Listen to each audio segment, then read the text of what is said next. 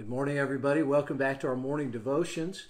And I am glad to invite you back to my office where we open the Word of God and study the things that impact our everyday lives. And today we're going to continue looking at something that I believe to be an extremely relevant portion of Scripture, and I believe really speaks to the front headlines of the news today. And I think it helps us to draw perspective and to have understanding. And so let me invite you to go back to Proverbs chapter 11 as we continue on in our study there for this week.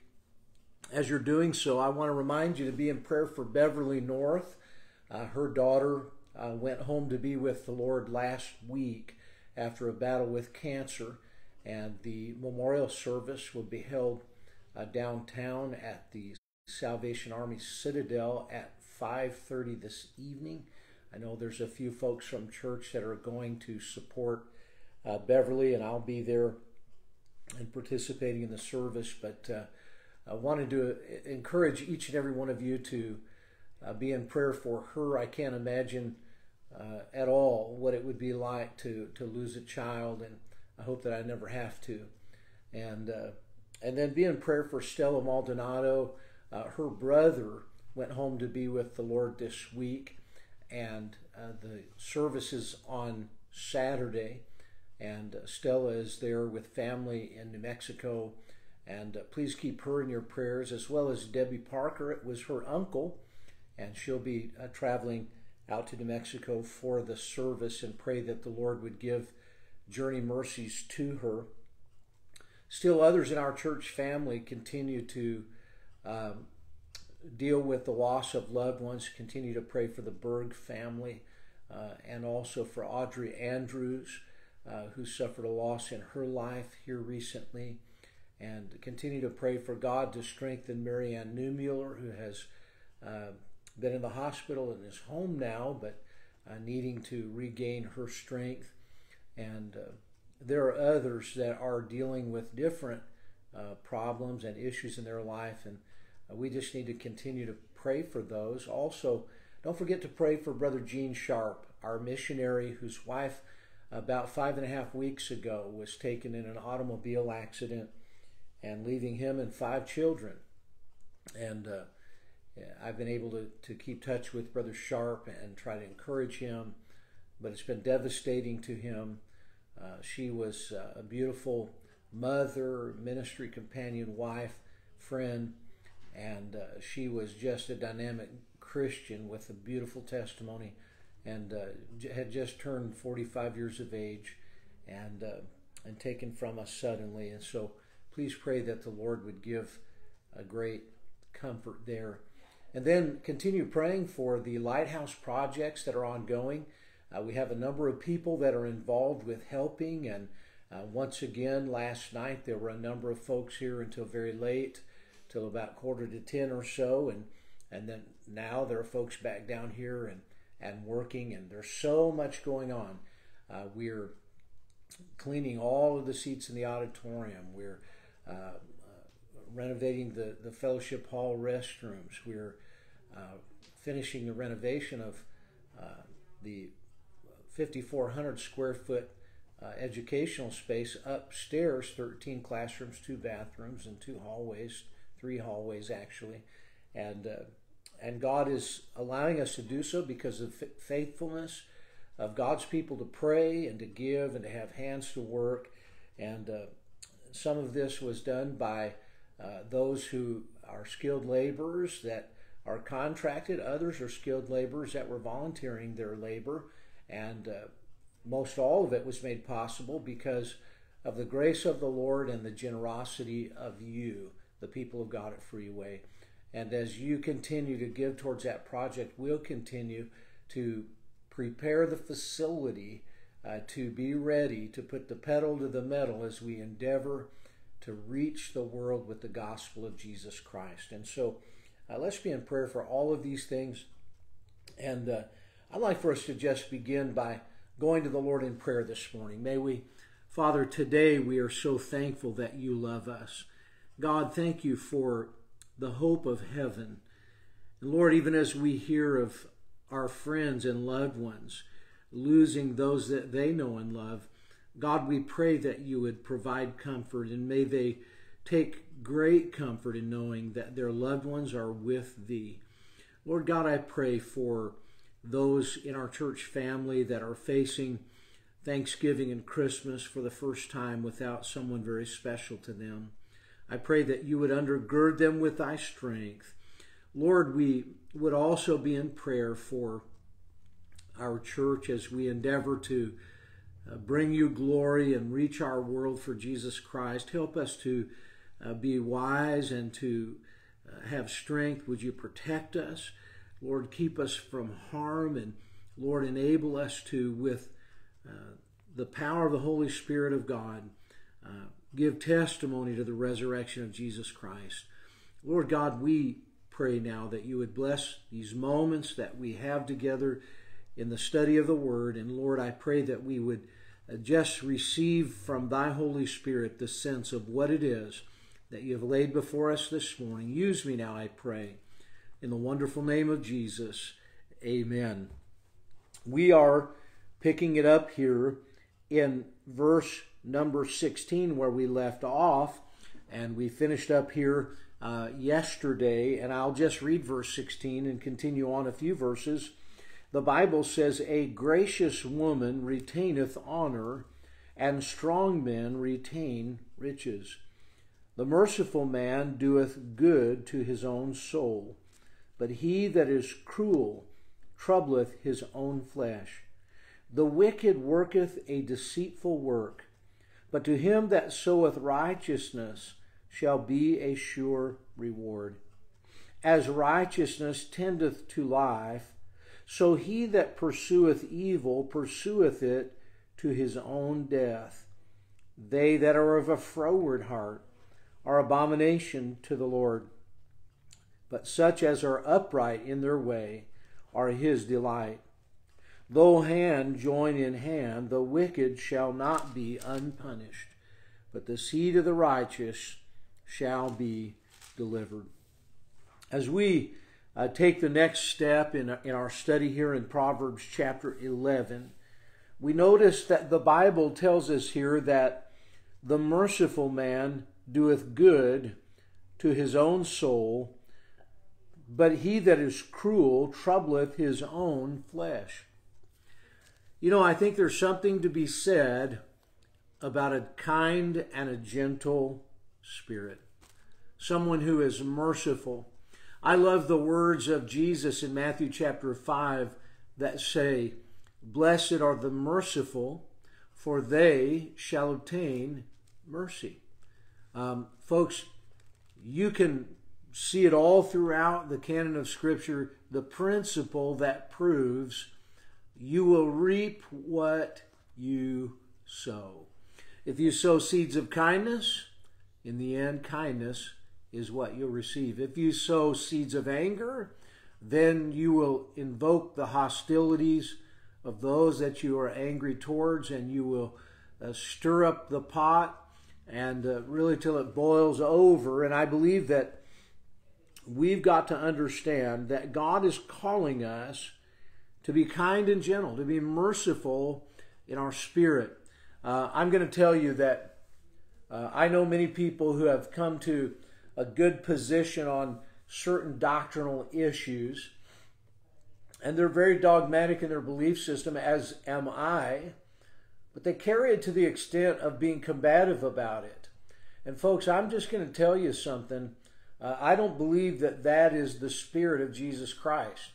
I've done a fair amount of street preaching in my life. I've preached in about every place you can imagine, in prisons, in jails, on street corners, in hospitals, in public offices, in homes, in parks, in churches, just about everywhere you can imagine, in the mountains, by riverside, on basketball courts and gymnasiums, in convalescent homes, in hospitals. I'm just saying, I've preached about everywhere there is to preach. And I've done a lot of street preaching, and I've been with others that do. And there have been times where I've gone out with others that preach on the street, And I determined that although I appreciated and respected the zeal of those who were willing to take a public stand, I could no longer identify myself with the spirit of their presentation. Oftentimes, folks would go to a place where they knew there would be a lot of partiers, revelers. Maybe they would go to an area that was filled with homosexuals, and they would hold signs that say, "Turn or burn." And, God sends sinners to hell. And I mean, just, and they'd have pictures of flames and people falling into the flames. And then they would stand up and they would rail towards others. And, I'm going to tell you something. The only thing I ever saw come out of that was hostility. I never saw one single person that was steeped in that lifestyle respond in a way that would draw them that would indicate they were being drawn to the Lord. But I did see people that were angry. I did see people that were hostile toward the gospel because of the spirit of what was being communicated. Now, folks, I have learned through the years, as I know many of you have also learned, that it is possible to say almost anything that you need to say to almost anyone that you need to say it to, if you say it in the right way. If we're merciful in our spirit. Folks, it's one thing to say, "Bless God, God's going to send all the homosexuals straight to hell, and if you don't repent, you're going to burn." Now, is that a true statement? Maybe. You could see where that someone would say that. Or you could stand up and say, "Folks, I want you to know something. That God hates all sin. He doesn't like the sin in my life any more than he does the sin in yours. But that same God died to pay the price for the sin of homosexuality, as he did for the sin of adultery, as he did for the sin of pride, as he did for the sin of deceit and idolatry." And so what we all must understand is that the ground is all level at the foot of the cross. We all come to Jesus the exact same way. God is not more repulsed by one sinner than another. He loves them all. And the only candidates for grace are the undeserving. And the Bible says, where sin abounded, there did grace much more abound. Now, folks, if you were in a sinful lifestyle and not happy about it, and you were walking down the street and you heard someone mercifully calling you to Jesus like that, I wonder how you'd feel about it. Or if you heard someone saying, "God's going to send you straight to hell, turn or burn," I wonder how you'd respond to that. You see, that may seem like an extreme illustration, but I want to simply tell you, it highlights the merciful man doeth good to his own soul. Look, I've seen people that are unkind, they're not merciful, and when they go home, they don't have any sense of joy or fulfillment about what they just did. Now, I'm going to tell you something. When we choose to be kind to others, when we choose to be merciful to others, you know what? There's going to be an influx of good things in your life spiritually, emotionally, and yes, physiologically. And so the reverse is true, and this chapter gives us many contrasts, and that is that he that is cruel troubleth his own flesh. Now, most bitter people that I know have a little element of cruelty that is admixed with that bitterness. Now, if we're honest, all of us have probably battled bitterness on some level in our lives at some point in time towards someone for something. I imagine right now the Holy Spirit is bringing an instance or a person to your mind where you acknowledge, yeah, I was dealing with some bitterness there. And if you think back to that point, praise the Lord that you're not there anymore, but I'll just imagine that not only did you have bitter emotions, but there was just a little element where that you would have given half a chance, been cruel to your persecutor. You would have kind of gotten even with them, sort of gotten back at them. But the Bible says, he that is cruel troubleth his own flesh. Do you know the Bible tells us in the book of Hebrews and chapter number 12 something very interesting about the subject of bitterness? It says in verse 14, follow peace with all men and holiness, without which no man shall see the Lord, looking diligently lest any man fail of the grace of God. Now what that means is to fail to impart the grace of the Lord to others, to show them the kindness of God manifested through your life, though perhaps undeserved. And then what it says is, if we do that, it says, lest any root of bitterness springing up trouble you, and thereby many be defiled.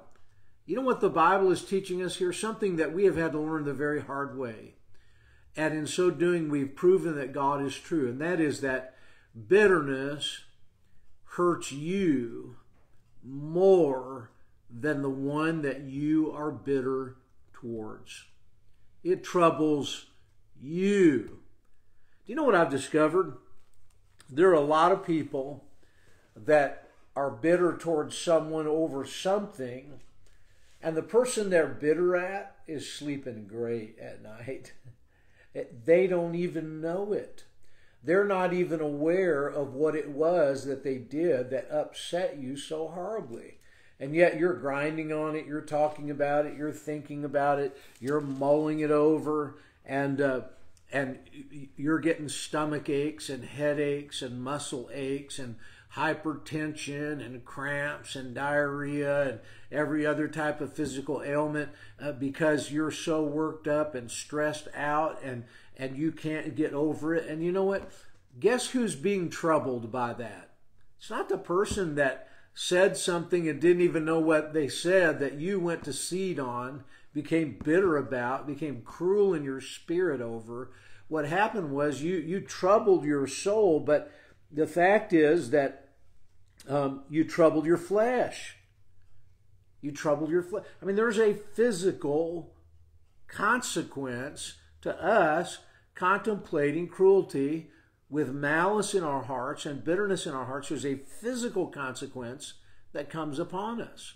And I believe that when it says, when you stand praying, forgive, for if you will not forgive your brother, neither will your heavenly Father which is in heaven forgive you. And I believe that in that situation, that's granting the temporal forgiveness. And if we don't, there's going to be physical consequences that follow that. It'll be the consequences of a breakdown in the relationship that will abide until we relent and forgive. The consequence of hypertension, stomach aches, and all of the varied things that we mentioned that will come upon the flesh, not to mention the fact that when we begin to show unkindness and cruelty and act out bitterly towards others, we invite their hostilities. And so, folks, I'm just telling you that the Bible tells us that the merciful man doeth good to his own soul, but he that is cruel troubleth his own flesh. You know, there have been times in my life where I was under assault, I was under attack. You could probably say the same thing. And you know, I held on to Proverbs chapter 16, verse 7, which says, when a man's ways please the Lord, he maketh even his enemies to be at peace with him. Let me say that again. When a man's ways please the Lord, he maketh even his enemies to be at peace with him. So, look, what are people saying? Why are they saying it? here's what you do, okay? Let them say it. And you just do what God would have you to do. You just live the life of Jesus. And pretty soon, you know what will happen? It won't be fun beating up on a baby kitten. It won't be fun tormenting a sparrow. It won't be fun flogging a baby fawn. Someone who's just gentle and harmless. It won't be fun for that person to continue. But if you continually add fuel to the fire, if you continually are upset with them and respond in kind, you know what they're going to do? They're going to keep it up. The Bible says where no wood is, the fire goeth out. So if we don't keep fanning and feeding those flames, eventually they're going to die on their own. And so let me say to you that there's nothing wrong with you just deciding, I'm going to haul off and be a kind-hearted person and demonstrate the love of the Lord Jesus Christ. And I may not like this person, but God has commanded me to love them. And so what I'm going to do is be honest before God and just say, God, I don't really much like this person. And I really don't want to be kind to them. But God, if you want to show them how much you love them, then God, I'll be the vessel through which you can show your love to them. Because I can't do it, but if you want to do it, I'll be your vessel. I'll be your hands. I'll be your heart. Lord, I don't feel like it. I don't particularly care for this person, but I know you do. And if you want me to be the means by which you show this person how much you love them, then I surrender. You know, when you come to a place like that, it's liberating to you. Some of you are holding on to hurt. You're holding on to the bitterness. You're holding on to the cruelty in your spirit. And not only are you troubling your soul, but you're troubling your flesh.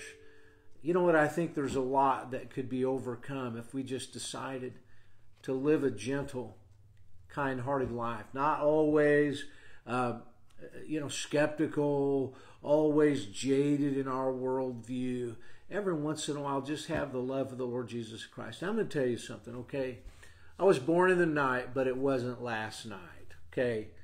I pastored and I labored in the inner city of California for many years. I'm talking about in bad places. This is kind of like a resort destination compared to where I served for many years, literally. And even though many perceive this to be an inner city ministry right here on the interstate, the fact is that, everybody's got a story, but not everybody's trying to pull the wool over your eyes. And the other night, I forget when it was, we were, it was in Sunday school. We were talking about Hebrews 13, and it says, be not careful to entertain strangers. And then it says, for many have entertained angels unaware. And the fact is, we don't know who those people are. And what I want to say to you is that I never want to get to the place where I'm mean-spirited to everybody that has a story. That I don't have time to listen to the story, and I don't care about what they're going through because everybody's working an angle. All right? I don't want to be that guy. I want to be kind. I want to show some dignity. And you know what? Over the last 40 years of ministry, I've had people snooker me out of $20 or $50. I've had people take me to the cleaners for $1,000. I've had people take me to the cleaners for $500. I've had people lie to me, be unkind to me, take advantage of my kindness, and people look at me and say, come on, man, you need to toughen up. And, listen, I wonder if that's what you're going to say when we stand before the Lord. Man, I wish I was tougher on people. I wish I was more jaded. I wish that I wouldn't have let those homeless people get over on me. You think that's what the Lord's going to say? Good job, man. You're going to be rewarded for that. No. You know, I'm going to tell you, yeah, I probably have been taken advantage of. But you know what? I'll still receive the reward because I did it with a pure heart and for the right reason. And I did it with the right intention. And God sees that. And even though the person abused my kindness, I still gave a cup of cold water in Jesus' name.